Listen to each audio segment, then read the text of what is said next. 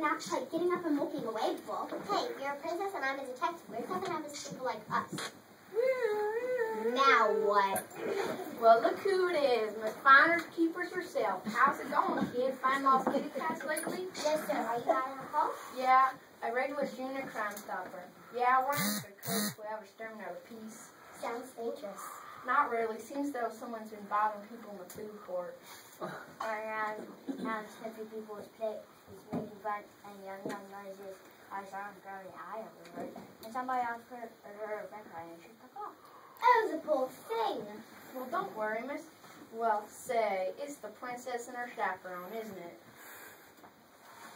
Hey, Gills, I don't recall anyone appointing you tour guide. Not to worry, Sheriff. It was my decision. I wanted to find someone who can offer the Princess Enogo person's point of view.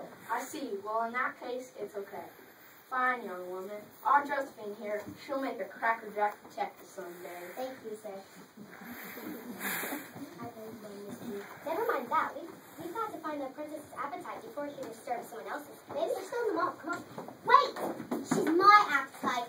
I'll lead the way.